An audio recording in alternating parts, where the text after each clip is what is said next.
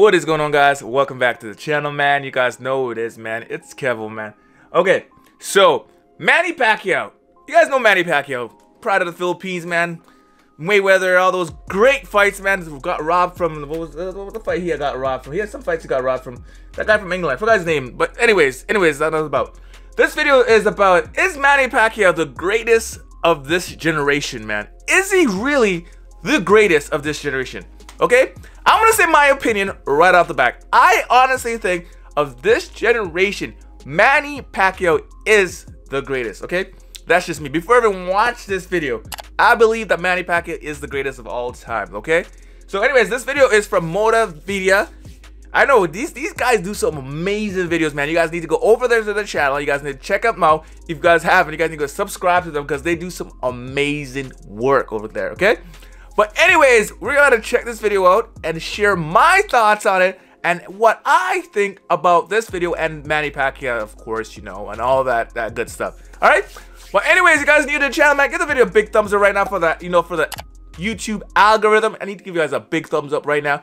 If you guys are new to the channel, hit that subscribe button down below, turn that post notification bells on, and let's get into the video, man. Let's go. The pride of his homeland. The pride. A master of his craft. Truly is. The last remaining giant of his generation. To consider Manny Pacquiao as one of the best fighters ever going into 2020 stands as somewhat of an understatement, attaining unparalleled achievements within the sweet science and standing as one of the world's most influential figures. And so, breaking down the argument for Fighter of the Decade, I gotta say, man, right off the back, man, this guy who's narrating this video, his voice is so satisfying. Like, this guy, give this guy a medal, man. This guy needs like a award right now. Someone needs to give him an award, or someone needs to have him host like the Oscars or something, or National Geographic, man. Someone need to call this guy and like tell him, yo, you need to be on National Geographic because your voice is perfect for that. And honestly, it is for narrating, perfect.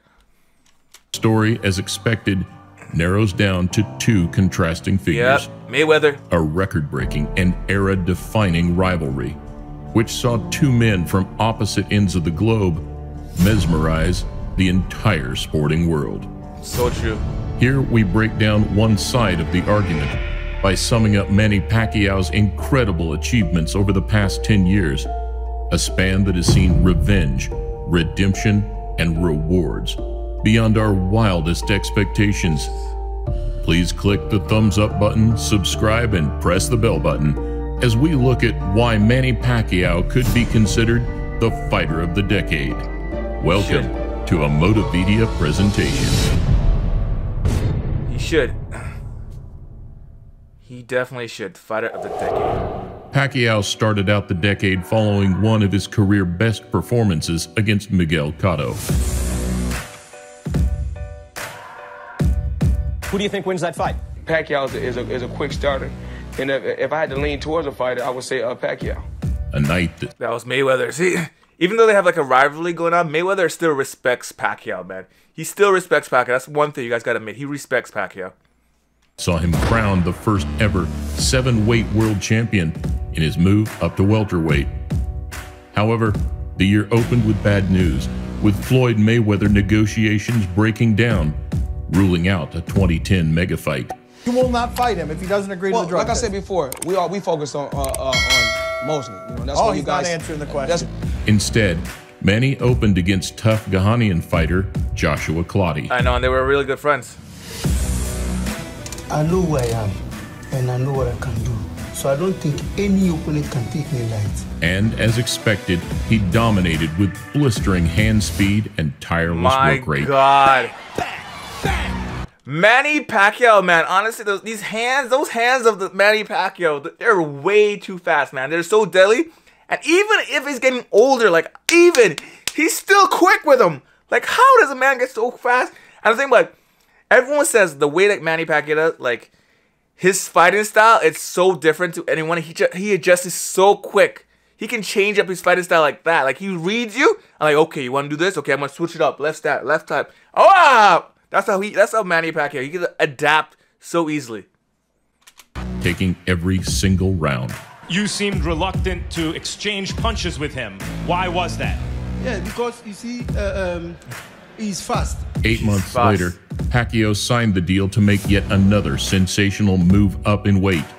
This time, a 154-pound bout against ill-famed Mexican fighter Antonio Margarito. This guy talks so much trash, man. So much trash. And he ate his words. Yes, I know he ate his words. Every single one of them.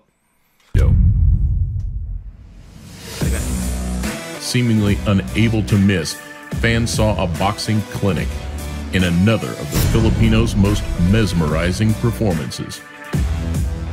That's a pretty big guy you just beat up. What was that like? The night of the fight, I was 148 pounds and Margarito 165 pounds. The commission asked me, are you going to defend your title? No, never mind, give it to them. Now 8th world champion, Pacquiao entered 2011 with an air of invincibility. But it's amazing how he succeeds beyond the wildest imagination.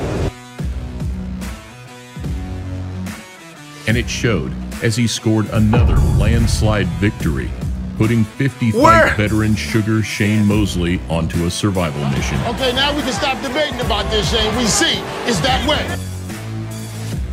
Damn. Next, in a night billed as the 25th round, the Filipino faced previous two-time opponent Juan Manuel Marquez. Oh, this was another one who talked a lot of, trash to Manny Pacquiao. What I've noticed for everyone who's talked trash to Manny Pacquiao, later on regrets it. Because Manny Pacquiao comes back hard at them, like to show you, like, yo, who you trying to disrespect? Like, you're trying to disrespect me? I'm going to show you never disrespect the Manny Pacquiao, man. I remember this. Another Mexican. Though, in what was supposed to erase all doubt from the previous two. Manny, did you think you won the fight when the bell rang? Yes. You thought you won the fight? Yeah, that's why we have a third fight. The third fight brought even more controversy.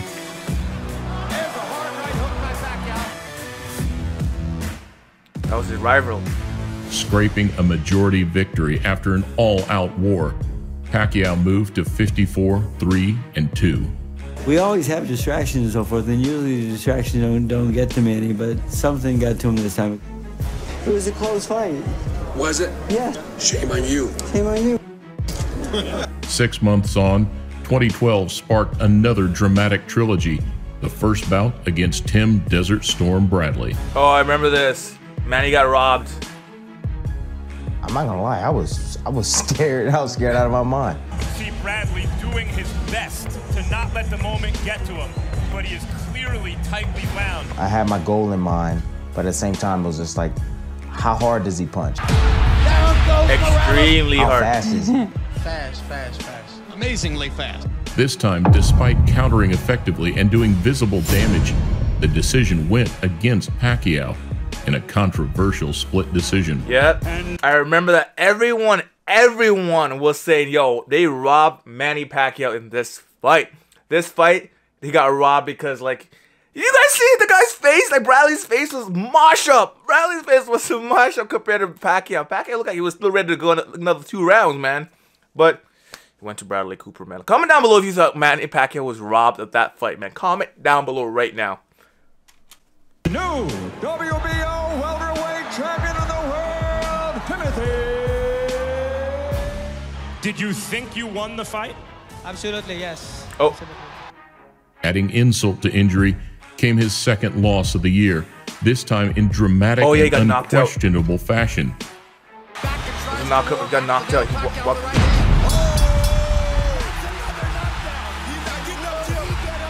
The harrowing sight just before his 34th birthday echoed all the signals of a finished fighter.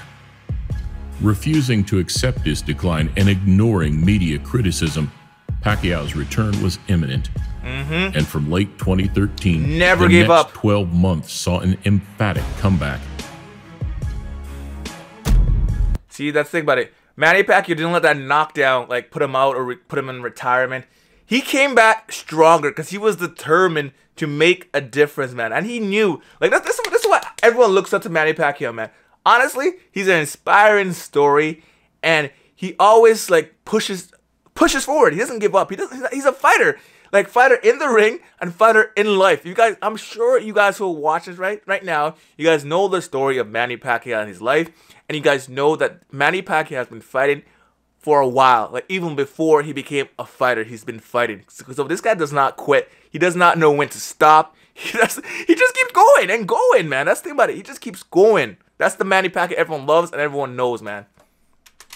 The Filipino overwhelmed Brandon Rios in China with speed and movement. He uses that right hand better than any southpaw I can remember. Look at that. A combination, but he always starts trying to laugh like it doesn't hurt. Convincingly ended Tim Bradley's undefeated record in their MGM rematch. Backs Bradley up, goes to the flurry again. Hard left hand by Pacquiao. And destroyed Chris Algieri at the back end of 2014, scoring a total of 6 knockdowns. This guy looks like he lost. Manny's power is very surprising. He cuts good angles, you think you're safe, and you're not. Which leads us to the big one. After 6 years of anticipation, billed as the fight of the century. Mayweather versus Pacquiao. One that, due to never-ending negotiations, became more aptly taglined, "Better late than never." Taking the first 3 rounds across the board, Mayweather gained the early momentum. And with Pacquiao's lackluster punch output, the subdued southpaw lacked his usual energy and aggressiveness, enabling Mayweather to pick his shots, avoid any meaningful damage, and ride out a wide victory across all 3 cards. Disclosing an injured right shoulder and unsatisfied with the decision. Although there was a problem with the shoulder, whether it existed or not, I always said there was wait. No, hold on. Pacquiao remained insistent on his eventual rise toward. That's one thing. Pacquiao never wanted to use the shoulder thing as an excuse in the fight. So he did. I know people were saying that it wasn't Manny Pacquiao who said about his shoulder being injured or anything, because he did not want to use that excuse. He just wanted to fight Mayweather and prove to the people that he could fight. Even though he lost the fight, a lot of people say he won the fight. A lot of people say he lost the fight, but he at the end of the day, he lost the fight to the judge's decision. And I feel like even though Manny Pacquiao came out strong, tried his best, and wanted to fight Mayweather, that's why I'm hoping that there's going to be another rematch. I really want to see a rematch like in 2020. I'm hoping that this year there's going to be a rematch. Manny Pacquiao versus Mayweather 2020. Comment down below if you guys want to see that rematch, man. Let me know if you guys want to see that rematch. Another world title. And so 1 year later, with Floyd now retired at 50-0, Manny's journey restarted with a 3rd victory over Tim Bradley. He used his experience against me, his ability, and he won the fight tonight. Congratulations to Manny Pacquiao. And a clinical beating of Jesse Vargas to see out 2016. Does that work? He's a very experienced fighter. I give him credit. You know, he's a legend. He is. This one, Horner. Jeff 8 Horner. months on came that memorable night in Queensland, Australia. This guy, he got robbed, man. A night where, despite a career-best performance from Jeff Horn, boxing fans witnessed what would be considered amongst the worst decisions of the decade. Ever. Horn Scullies! Though again, refusing to show any disrespect. Thank you to all the fans who came here. Thank you so much to all the Filipino people. The setback. You see that, man? This man is so humble. Even though he felt like he got robbed, and everyone knows he got robbed in that Jeff Horner fight. Everybody and their mommies and their aunties know he got robbed.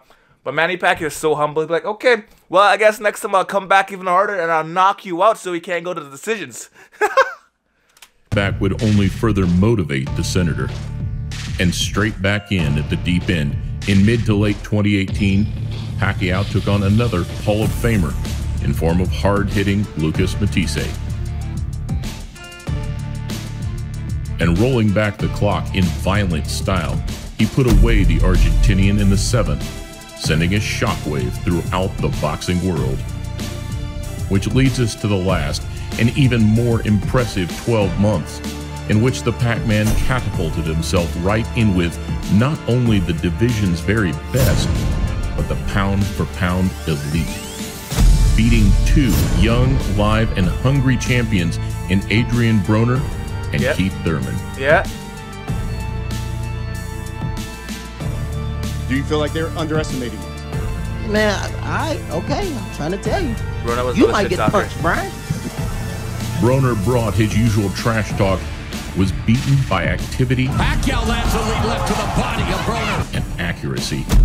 Oh, and there's a left hand that backed up Broner. With Pacquiao's continuous barrages of punches, In favor of the winner, and still WBA welterweight champion of the world. whereas Thurman dropped in the first, Oh, down goes Thurman.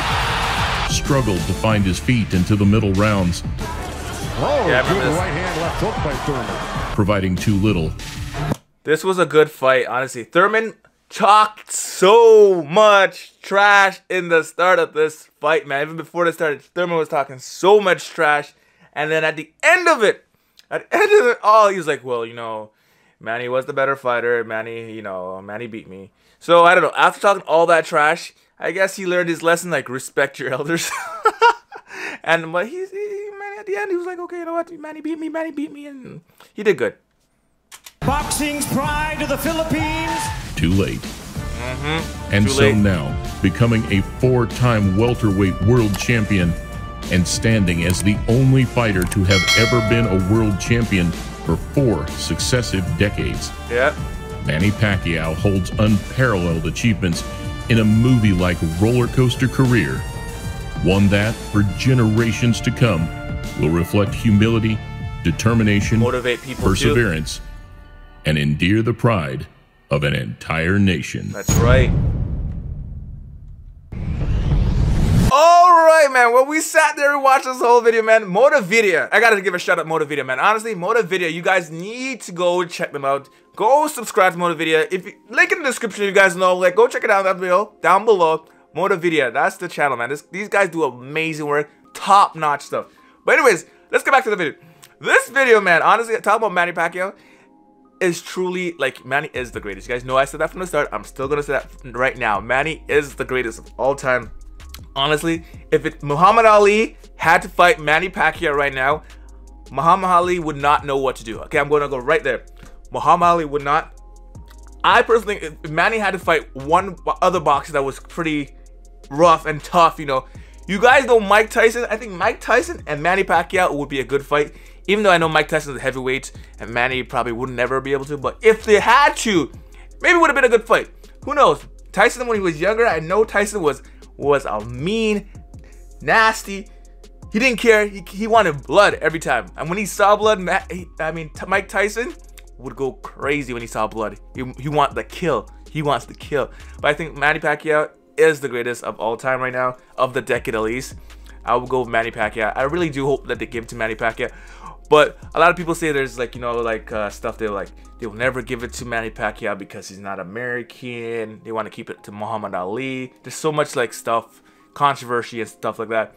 But anyways, for me, Manny Pacquiao is the greatest, and that's it. That's just me. Let me know what you guys think in the comment. Who do you guys think is the greatest of all time? Do you guys think Manny Pacquiao, or do you have someone else? Put it down below in the comments down below right now, man. But anyways, if you guys made it all the end of the video, you guys know what to do. Give the video a big thumbs up. Hit that subscribe button. Turn that post notification bells on. Go check out my Facebook at itsKEVO, man. Yeah, that's where I post all my videos. And I post all my vlogs as well over there.